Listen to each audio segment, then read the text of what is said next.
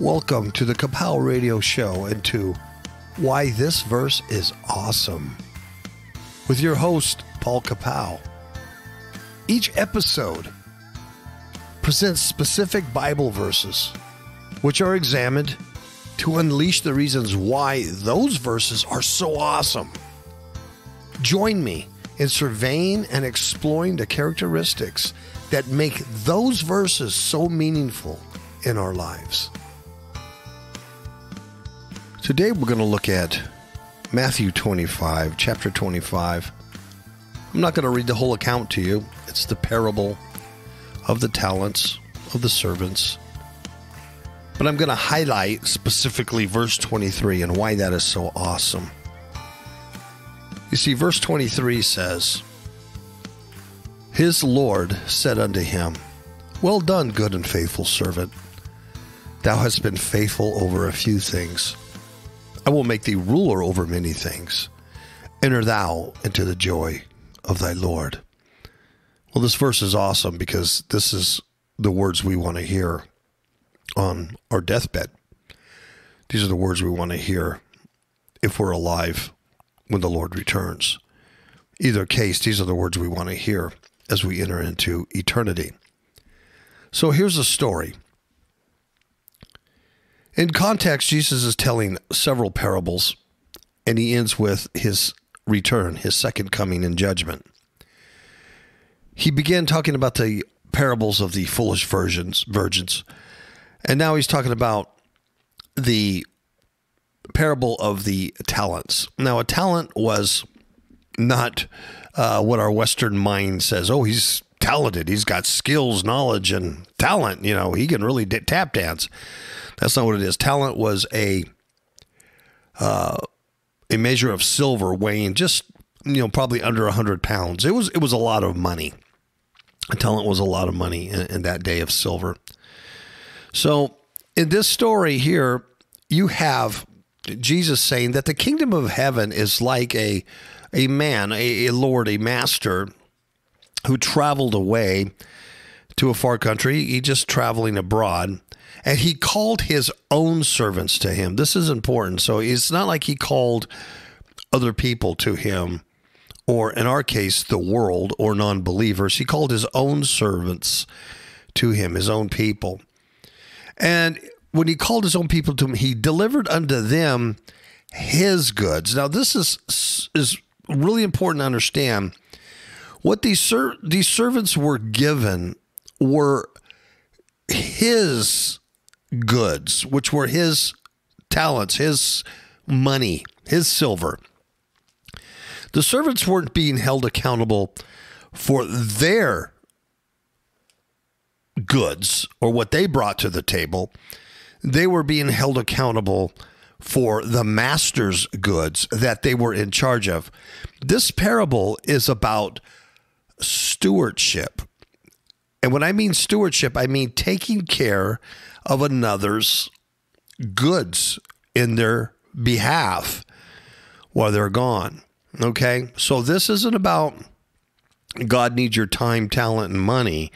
That's not about that. He doesn't need that stuff from you. He doesn't need what you bring to the table. All things belong to God. He doesn't need you bringing anything to the table. What he needs you to do is be faithful with what he gave you. All right? So let me give an example here on stewardship that you may not think. Say you're a person, and every time you meet somebody, around somebody, they say something like, you know what? You're so easy to talk to. Every time I'm around you, I just spill my guts and I feel better. Thank you. Okay, now that's not something you learned in college. That's not something you picked up reading a book or psychology or anything. That is a gift.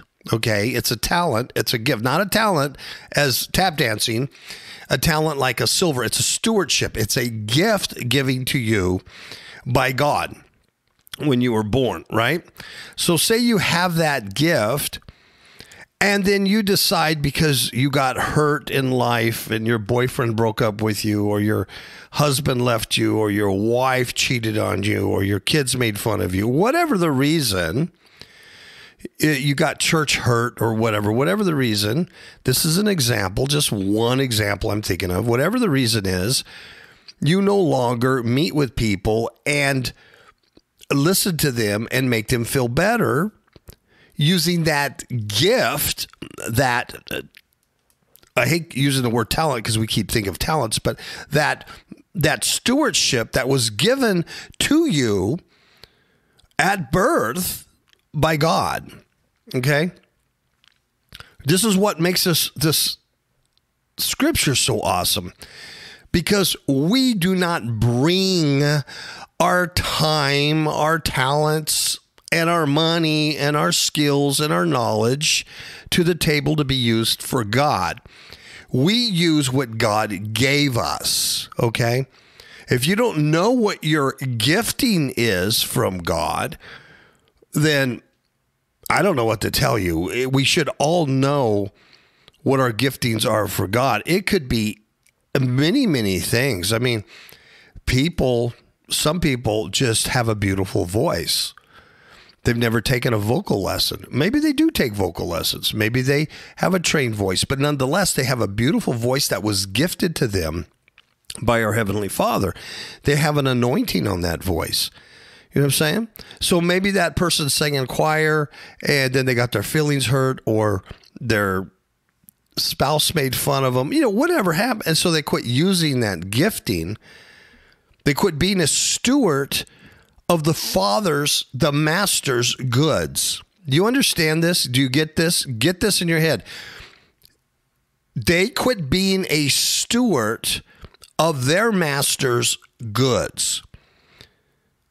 The kingdom of heaven is like this. It's like a master, who then left to a far country. Our Lord has left and gone and seated at the right hand of the Father. The Holy Spirit here is comforting us, but our Lord's going to come back in judgment as a lion.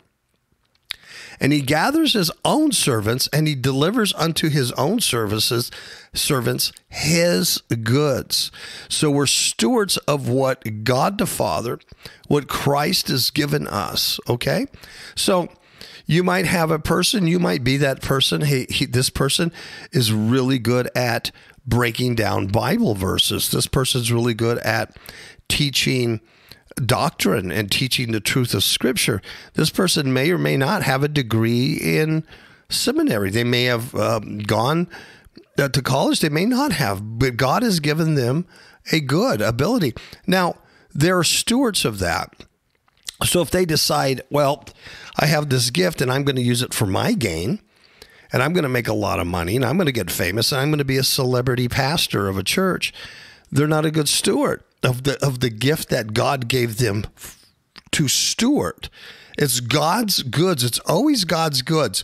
This is what makes this scripture so awesome, because it releases you from the thought process that you have to bring something to the table. You don't bring anything to the table. You can't bring anything to the table. You're a worm. But God gives you those goods. God gives you that silver to then steward for him. Okay? So in this particular parable, he gives one steward 5 talents of silver. Okay? It's like 500 pounds of silver. One he gives like 200 pounds of silver, and one he gives like 100 pounds of silver. And he goes away and he says, okay, I'm giving each one to you according to your ability. Now, here it is. Okay? He doesn't give 500 pounds of silver to the guy who may not have the ability to deal with that.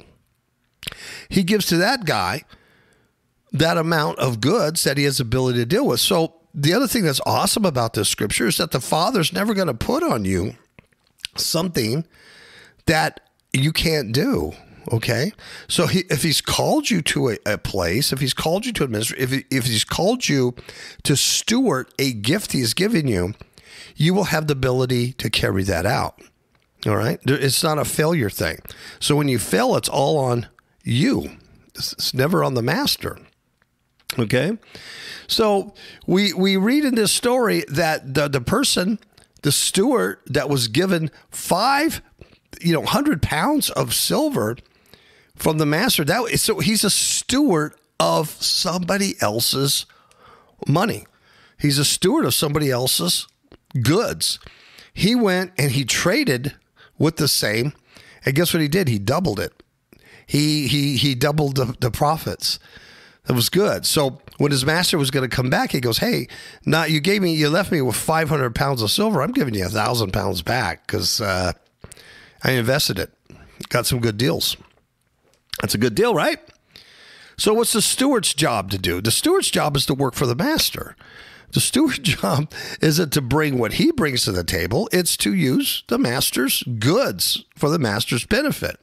It's all about God. It's all about our Messiah. It's never about us. We got to get that through our little stupid human heads. Okay, and then also the servant that got 200 pounds of silver, he did the same thing and he doubled it. Now here's the rub. The one guy who got the least amount according to his ability, he, instead of investing it in being a good steward with the money, he dug a hole and he hid his master's goods. He just buried it because he was afraid. This is key. This is key. I want you to really understand why this servant did this. Because he was afraid. So when the master comes back, the master goes to take account of his goods, and he calls the servants in, and the guy says, "Look, you gave me 500 pounds of silver, and I invested it for you, and here you are. Here's 1,000." Wow. And you know what the master said? "Well done, thy good." You're good. It means beneficial. You're a beneficial and you're a faithful. You're a believing. You're a believer. You're a true servant. And he says, "Thou hast been believing and faithful. You have been sure over a few things." So, 500 pounds of silver to the master was just a few things. And he says, "I'm going to make you ruler over many things because you could be trusted." And then he says this, enter into the joy of thy Lord. Yeah, the gladness, the joyfulness. Yes, the delight. No, that's a word you want to hear. Now, you're not going to hear those words. I'm sorry to tell you. I got to tell you right now on the KAPOW radio show. What makes the scripture awesome? I got to tell you right now, you're never going to hear those words if you're scared to use the giftings that belong to God, that he's entrusted you with to steward. I'm not being mean and I'm not being judgmental. I'm telling you what Jesus said. It's not going to happen. I don't care how religious you are, or how many prayers you've said, and I don't care how much you've confessed. You're going to have to use you, and you better, if you're not doing it, you better figure it out and use what God has given you for God's benefit. It's not what you bring to the table. It's what he's given you. Okay. It's the good he's given you. It's a stewardship parable that is real life in the spiritual sense. Okay. It's really happening and it will happen. You don't want to be on the other end. So the story goes on. The same thing happened with the guy who got the 2 talents. He doubled it. And the Lord said the same thing to him. Enter, you've been faithful. Enter to the joy of the Lord. You get blah, blah, blah. And then in verse 24, unfortunately, okay, we have the guy who only got 1 talent. And then he came to the Lord and he says, I knew you were tough and I knew you did this and blah, blah, blah, blah, blah. Now in verse 25, he says, and I was afraid. He was frightened. He was alarmed. He had fear.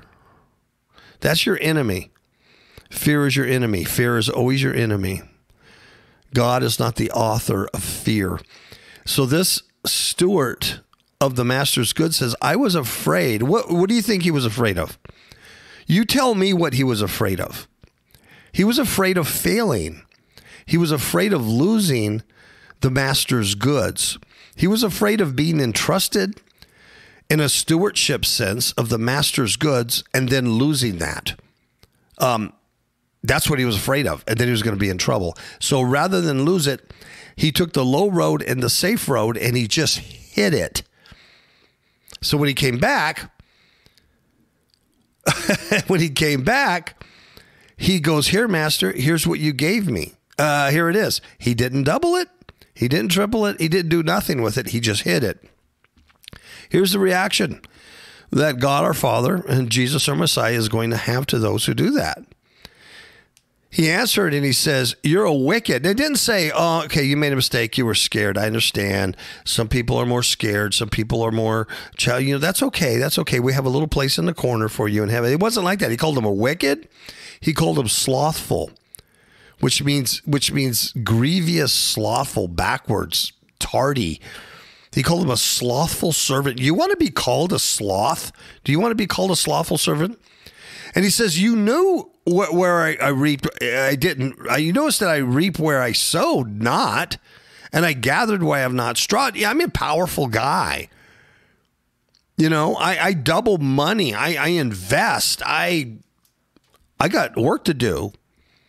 And he goes, you should have put my money at least with the bankers, that when I come back, at least I have some interest. But you just buried it in the earth. Now check it out. The master then takes that good that he bestowed to him to steward for him, and he takes it away from him and he gives it to the other ones who have more goods because they could be trusted and they're faithful. You understand? It's like that saying, if you want something done, give it to the person who has the busiest desk. If you want something done, you got to find the busiest person in your office and give them more work. Okay? Because the lazy person is not going to get it done. That lazy person should be fired. He shouldn't even be working there. It's not fair to the people who work. And the master feels the same way. He's not going to put up with it. He's not going to say, well, you don't work and you didn't do anything with the gift I gave you. Get out of here. You're not coming into the joy of the Lord. I'm not no socialist. Everything's equal. It's not equality here. You either steward what you're given or you don't. There's no gray area. No. Verse 29 in the parable, it says, for unto everyone that has shall be given, and he shall have abundance. Okay? Because he's a good, faithful servant. You get it? He's a good steward. But from him that hath not, who hid it, it's going to be taken away. And it says, and they're going to cast you, the unprofitable servant. Unprofitable means useless. It's a useless servant. If you don't use the goods that the master entrusted you with, once again, not your skills, abilities, talents, and knowledge, his giftings. If you don't use those to further his goals, then you will be unprofitable servant, and you're cast into outer darkness. There shall be weeping and gnashing of teeth. Yeah, that's hellfire. That's hellfire. Now you can argue with me all you want and go, oh, I'm saved, once saved, I'll never. Nuh-uh. Yeah, you don't have to believe me. Your blood's not on my hands. What I'm telling you, you need to realize what your giftings are. What have you been entrusted with as a servant for the master? And then you need to work towards that goal. Now he's not mad at this guy because he didn't double it. The other two just happened to double it. But I think, if they just got, because he's just saying, you should at least put it in the bank and I would have got interest. It's not the amount that the other servants did. It's that this guy did nothing. Right? Have you ever met these people that said, I'll never love again? I was in love one time and I got my heart broken so much, I will never love again. Okay, well, what if that was your gifting to love? What if that was your gifting to have children? What was that your gifting to be a good parent? What if that was your gifting, but because you got hurt, you're never going to do it again? You're burying a gift that was given to you. It's just, I mean, there could just be millions of examples. You could think of your own. Just think of anything in a personality, in a person that definitely go, that's just a gift from God. That's just a gift from God, you know. The New Testament talks about different gifts from the Holy Spirit, administrations, and these different types of gifts that were bestowed. They weren't the people's. They weren't the apostles' gifts. They were entrusted. It's a stewardship lesson, and we're all stewards down there. We have a master, and we're not the master. We're the servant. We're his servants. We belong to him. And so whatever he's entrusted you with, whatever he's entrusted me with, those things we use for his benefit, right?